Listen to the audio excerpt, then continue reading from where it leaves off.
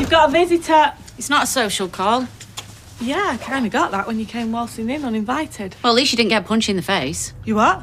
Ah, what, not told her? Too ashamed? Nick opened the door to him before and got a black eye. Ty. He asked for it. I'd have phoned the police in a heartbeat, but Sam's upset enough. Yeah, well, so's Hope. Sam was just looking out for her. What did he get? Both barrels. Well, Nick was way out of line. Fizz is in bits. Fizz is a grown adult. Sam's a kid. Well, he's got no need for that anymore. What? Hope's going to be devastated. Yeah, well, that makes two of him. You lash out like that again, and I'll have you arrested for GBH.